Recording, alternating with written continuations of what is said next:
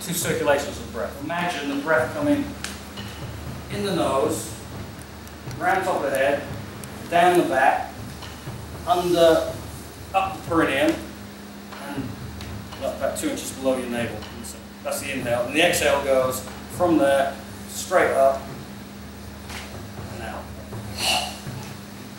Cooling breath. That's wind breathing. That's keeping your energy in.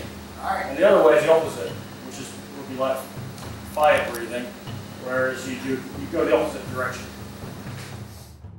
If I come down this way, same thing, but into the perineum, then up, out the spine. One is a cooling breath, one is a heating. So it spends energy on the heating.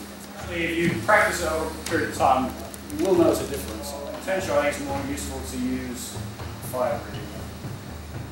In other words, when I throw a punch, my energy is coming from the back of my body, up and out.